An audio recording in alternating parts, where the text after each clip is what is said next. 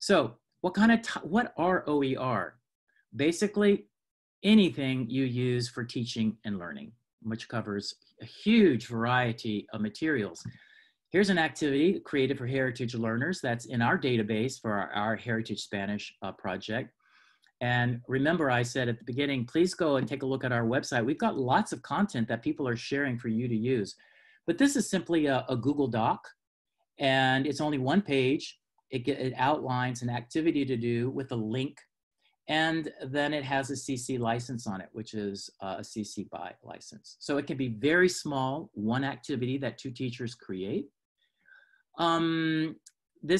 Maybelle was a graduate student at Texas A&M, and she attended one of our workshops at Coral. She created this really cool activity that was actually about 10 pages long and had lots of different media, so it was much more involved. It was part of a project that we call the Foreign Languages and the Literary in the Everyday. And so she created that and she put a CC license on it. It's available in this archive, the flight.org project. So a lesson, let's say. A syllabus, I've already alluded to that. Here is a syllabus shared to you by our own Department of Spanish and Portuguese. And it carries this license, so you have to pay attention to that, and it gives you permission to use the license according to these restrictions here.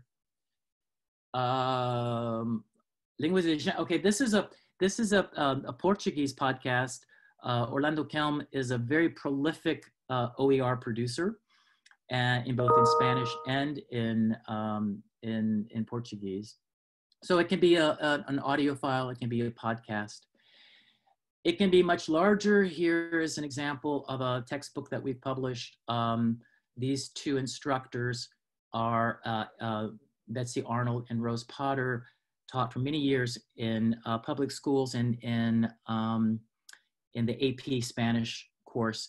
And so these are materials that we've developed in a full textbook.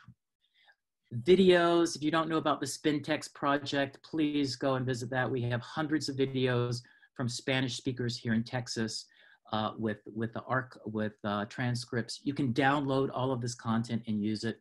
So you can download all of these videos to your laptop. So